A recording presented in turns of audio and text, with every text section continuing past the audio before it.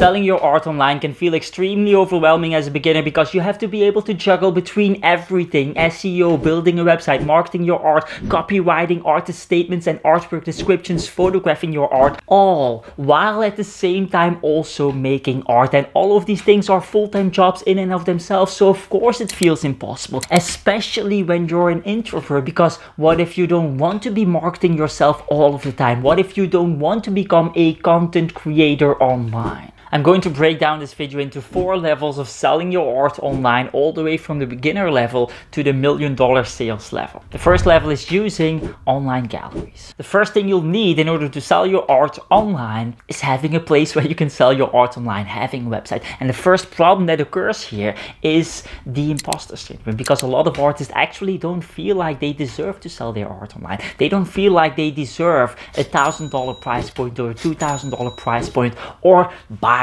at all. And believe it or not, the first level of art websites that you can work with as a beginner artist, online galleries, partially solve that feeling of imposter syndrome. Because here's the thing: if you are working with an online gallery, you will be one of the 40,000 artists on that online gallery. And sure, that might be a very saturated marketplace, but there are also benefits connected to that, because one of the 40,000 kind of makes you somewhat invisible and therefore makes it easier for you to post your art online available for sale. If you, however, have your own personal website and the spotlight is 100% on you, then there's a lot of pressure that some people can't really deal with. Now, a second benefit that comes with these mass online galleries is that you will be comparing yourself to other artists on these online galleries. And some of these artists will have average quality artworks that they sell at a $1,000 price point, at $2,000 price point. And so if you are an artist that is struggling with perfectionism, that is constantly, while they are making art,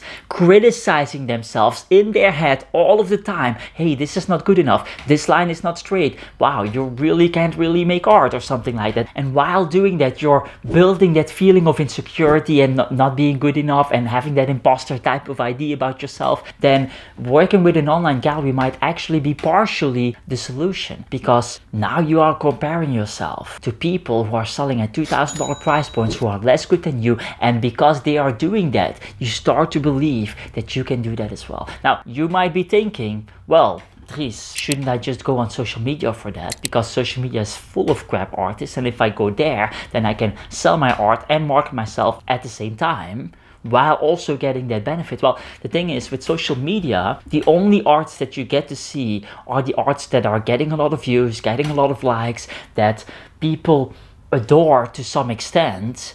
And usually those artists have some skill going on. They either have social media skill, which makes them appear way better than they are, or they're really fucking good at making art. And so comparing yourself to those people will in fact give you more imposter syndrome, more insecurity, more perfectionism that destroys your own opinion about your own work. And this is, for a lot of beginners, something that you might want to avoid. And the third benefit of working with one of these online galleries is that it helps you to get rid of the fear of doing something wrong. All the way in the beginning, I was afraid of everything. I was afraid of, for example, discounting my work. Should I discount my work? Should I not discount my work? What if I do that and then collectors laugh at me because real artists don't do that? Or when I was editing artwork images online and I would change the saturation rate, for example, I would suddenly become afraid, hey, is this allowed? Can I change the saturation rate? What if a collector sees the image and then sees that the colorization is a little bit different, or the saturation levels are a little bit different, or the contrast is a little bit different than the artwork in real life, and then perhaps they laugh at me that I can't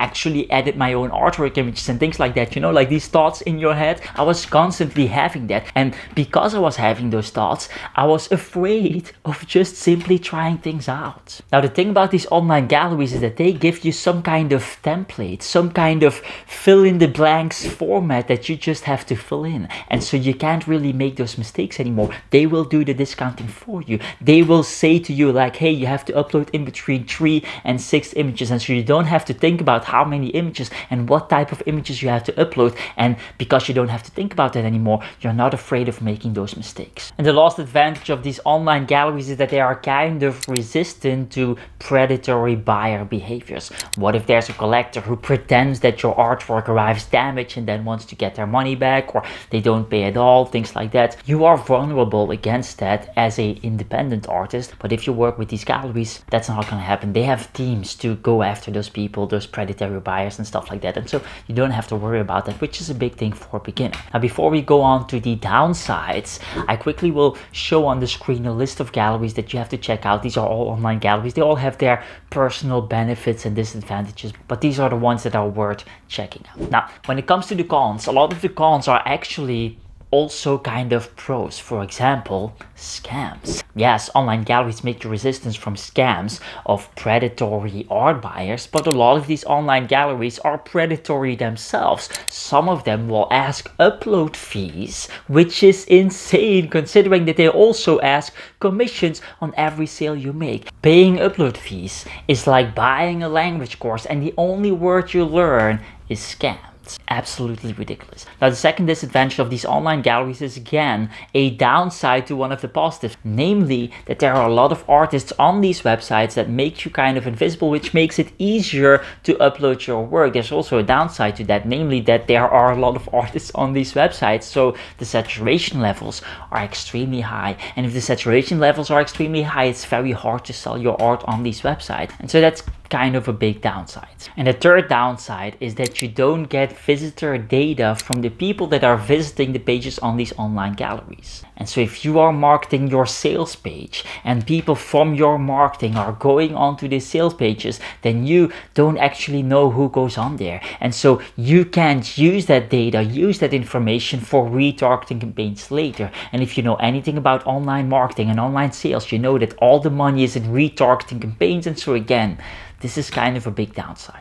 But the biggest downside by far to these online galleries is that they are asking 30 to 40% commission on every sale that you make, oftentimes without giving you anything in return. Because there are tens of thousands of artists on these websites. And so yes, these websites do market their own website, but only a very small percentage of artists, those that are featured on the main page or featured in the featured sections or the watch next sections, are actually going to get something from that marketing. And so you're paying 40% commissions without getting anything in return. And so the question becomes, how can we avoid paying those 30 to 40% commissions while getting all of the benefits? Now, the answer to that question is building your own website with easy to use website builders like Shopify, Wix, Squarespace. You've probably heard them before. They're on YouTube ads all of the time. And this is the second level of selling your art online with these types of websites. Now, the first benefit is the obvious one, namely that you don't have to pay 30, 40% commissions on every sale you make, and you keep all of those profits for yourself. The second benefit has something to do with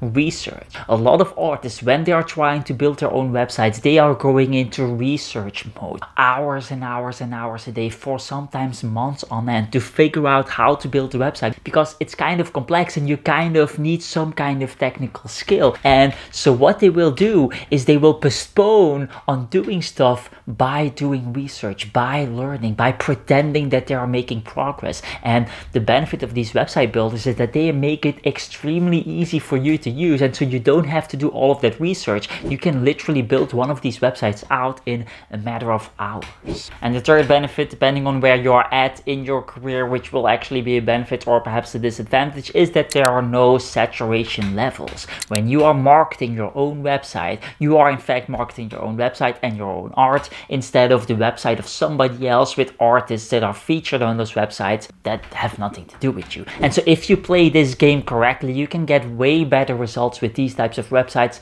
than with online galleries. Now, one of the downsides is that it's slightly more technical to build a website with one of these websites builders. Not that it is hard. I think 98% of people who are watching will probably find it fairly easy to build a website with one of these websites builders. But for the 2%, there's also a solution. You can just go on Fiverr, hire somebody, outsource it to somebody else, and they will build it for you for some kind of price. And so this is actually a minor downside that you shouldn't really take too seriously. And the second downside is that depending on which option you choose, use, you might not have visitor data going on your website again. And so again, you will not be able to create those retargeting campaigns, which is where all the money is, which is kind of a big downside. And so when you're choosing one of these website builders, definitely be aware of that feature, if that is possible or not. Now, the major con with these websites is that you don't get any type of creative freedom. These websites have formats, have built-in templates that you have to follow, and so inevitably your website is going to look like every other website out there, which is not a problem if you want to sell, probably even a good thing if you want to sell. But if you want to have a website that is an expression of your creative vision, of your creative personality, that is kind of in line with your art and also creative in and of itself, then you will not be able to do that with these websites. And so one of the questions we can ask ourselves, is it possible to sell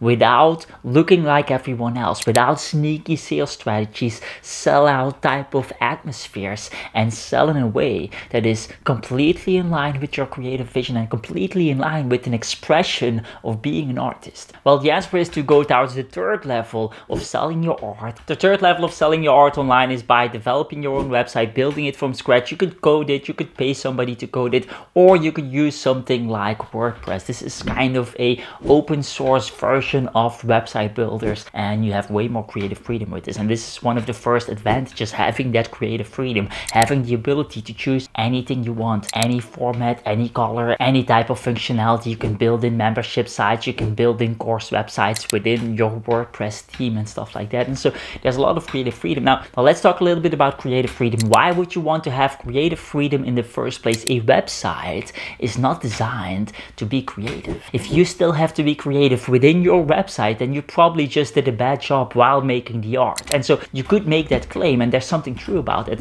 but there's also something true about the opposite. In a world that is driven by AI, in a world where it will become extremely easy to create any type of thing online that you want, what's going to happen is that a lot of it will look the same. If there's no competitive market advantage in the technical skill anymore, because you don't need technical skill to build websites or to market your art online or to have a place where you can sell your art, then everything becomes very equal. And so you have to still differentiate yourself from others. And so the question becomes, how are you going to do that? What is going to survive in the next 10, 20 years? Well, the thing that is going to survive is having a brand. A brand will never die. When everything becomes equal and everybody has the same type of website functionalities and everybody has the same access to the same technical tools and technical skills, the differentiator becomes having a brand. And so the answer to the question, why would you want to have creative freedom, is, well, if you have all creative freedom, then you can simply build a brand way more easily and way more consistently throughout your website than with any other type of website builder. And so that's probably the main benefit of these WordPress website builders. Now, besides that, you also have the ability to have the visitor data of the people that are coming on your website, which you can then use to do retargeting campaigns. You also don't need a lot of coding skill, depending on what type of stuff that you want to do with your website, of course. And just like all the other things mentioned, you don't have to become a content creator in order to market your art. You could perfectly just do marketing through, for example, Google Ads, and then drive traffic towards your website and sell like that without even having social media pages. Now, the biggest disadvantage of building a WordPress website is that it will require some kind of technical skill. It will be the biggest learning curve of all the things that we mentioned, and you will, when you're building that, have to install plugins to do particular functionalities, and then you will stumble upon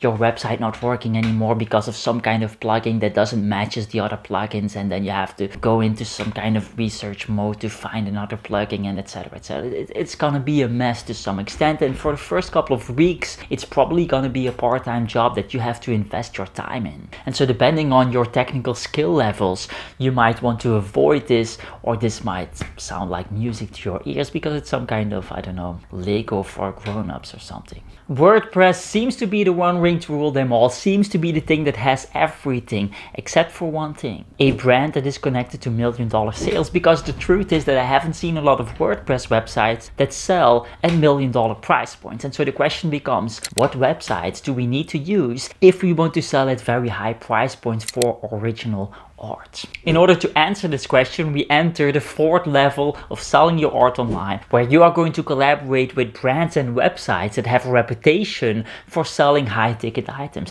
that have a particular brand that is established, that attracts particular types of buyers that these online galleries will simply not attract. And so I'm going to give you a list of websites in a minute, but generally speaking, we're talking about a website like Artsy. We're talking about particular online auction houses or galleries, blue chip galleries that also have online websites. Now, the first benefit is that you are going to work with particular brands that have a particular type of reputation that attracts a particular type of customer. And so these customers have more money. These customers have a habit of buying more expensive goods. And so you will have an easier time selling your artworks at higher price points. Now, a side benefit is that these brands have a reputation that is attractive to old establishment, people who are 50, who are 60, who are not that familiar with the online world, who are perhaps not ready to buy from a website like Instagram or YouTube. They are ready to buy from these brands because these brands have been in existence for the last decades. And so they know those names, they are familiar with those names, and they trust those names. In other words, you will be able to access a particular type of market that you cannot access in any other way online. And so you might ask yourself, well, how can I access these websites? How can I collaborate with these websites? And then we enter one of the downsides, because they are not that accessible for regular artists, for beginner artists. In order to collaborate with these websites, you will have to offer something of value, something significant of value. And so what type of value do you need to provide? Well, you need connections potentially, and then provide value to those connections, whatever value that is. Realistically, you're not going to be able to do that in the first couple of months, probably in the first couple of years of your career. And so what websites are we talking about? Well, on the screen I will make a list of websites that you can check out, that you can start planning towards, and perhaps one day collaborate with one of these websites. Now, there's one more thing that we have to talk about, considering that most of you will fall into the first two levels of selling your art online. And those first two levels are filled with art scams all over the place. There are, for example, online galleries that will not market their own website, will ask artists to come on their website and then market those artworks on those websites, aka marketing their website while taking 40% commission from those artists and not paying them anything for those marketing dollars, which is insane. And there are thousands of artists falling for these traps because these websites have thousands of artists on them. And so we should be talking about this. And the reason these artists are falling for these traps is because they are not educating themselves. But that is not you. You are in fact educating yourself. You are in fact spending hours on YouTube researching to really figure everything out. That's why you will have all the information and not fall for these traps. And so we should be talking about this, but we're not going to, because I already did in another video called Best Place to Sell Your Art Online, Selling Paintings Fast, Online Galleries, VS Artist Websites. Link in the description and in the end screen. That said, get the hell out of here.